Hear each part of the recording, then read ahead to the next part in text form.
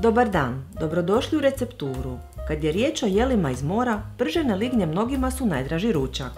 Donosim vam provjeren recept za hrskave lignje, po kojem ih pravim već godinama, naravno uz obavezni pomfrit i domaći tartar umak.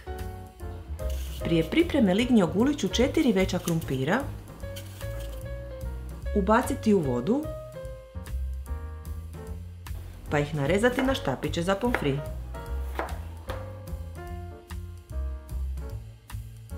Zatim sve treba ocijediti i prebaciti na čistu krpu da upije što više tekućine.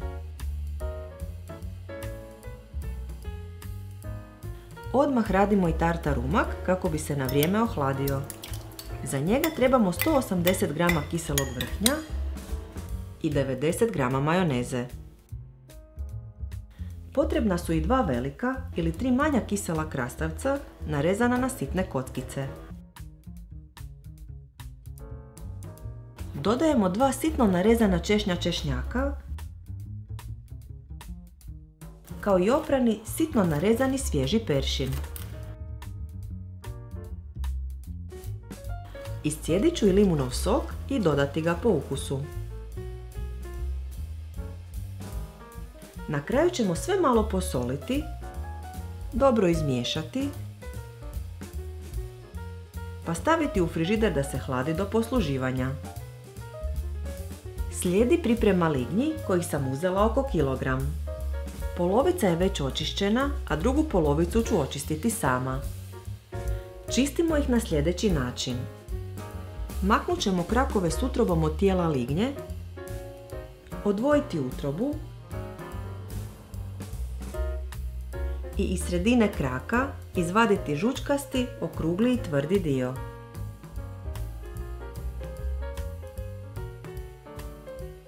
Iz tijela lignje treba izvaditi prozirnu duguljastu kost te maknuti što je više moguće opne s vanjske strane.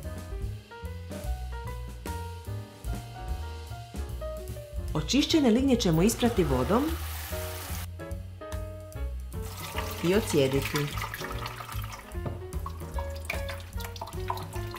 Zatim tijela lignji treba narezati na kolutiće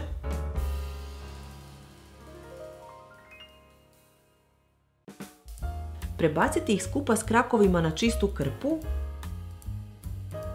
i posušiti. U dubokoj posudi pomiješat ćemo 150 g glatkog brašna i isto toliko krušnih mrvica koje će jelo učiniti hrskavijim.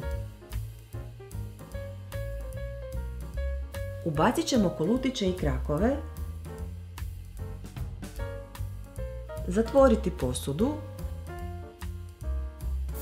i dobro protresti da lignje prime brašno i mrvice sa svih strana.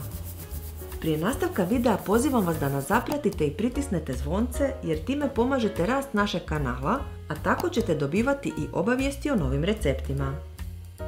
Zatim ćemo ugrijati oko pola litre ulja te prvo ispržiti pomfrit do zlatno žute boje. Na taj način krumpir neće poprimiti miris lignji. Pomfrit treba dobro ocijediti prilikom vađenja, a stavljamo ga na papirnati ubrus da pokupi suvišnu masnoću.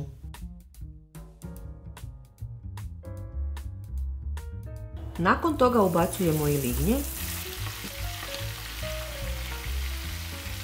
te ih pržimo oko 3 minute.